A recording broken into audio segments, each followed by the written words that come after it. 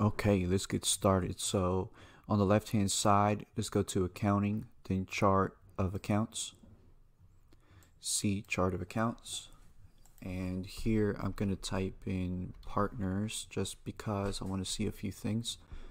So I'm going to type in new, and we're going to create an equity account. And I'm going to do a partners equity.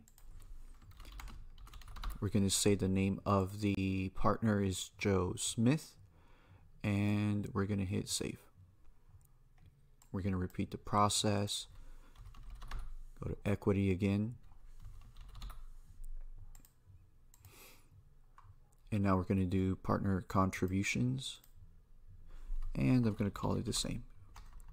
Partner contributions. And actually, we're not going to do it under equity. We're going to do it under Joe Smith. So this partner contribution is going to be under Joe Smith.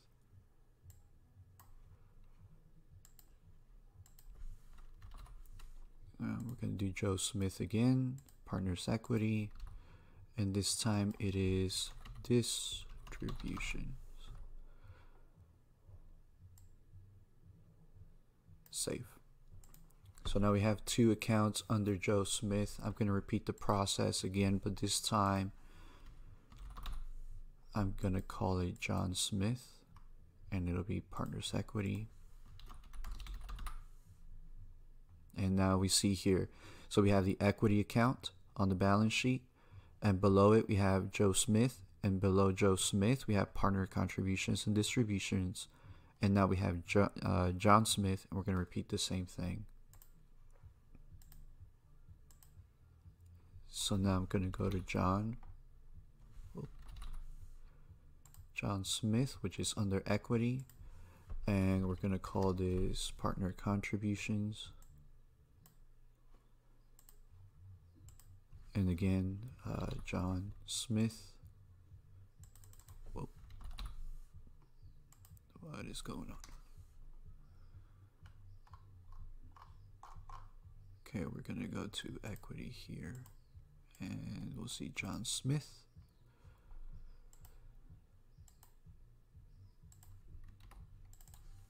And we're going to do distributions. Now I'm going to enter a journal entry so we see the transactions and what it's going to look like. So I'm going to make this journal entry as of September 30th. And we're going to do contributions.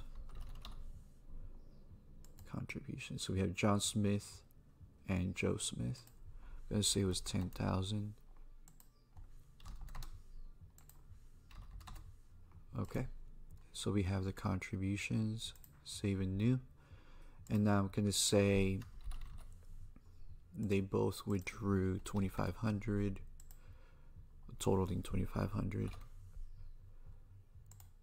We distributed 2,500, so now it balances out. Oops.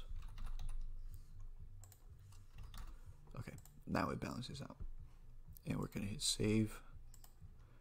So now when we go to the balance sheet itself, making sure our dates are correct, now we have Joe Smith with a contribution of 5,000 and a distribution of 1,250, the same difference.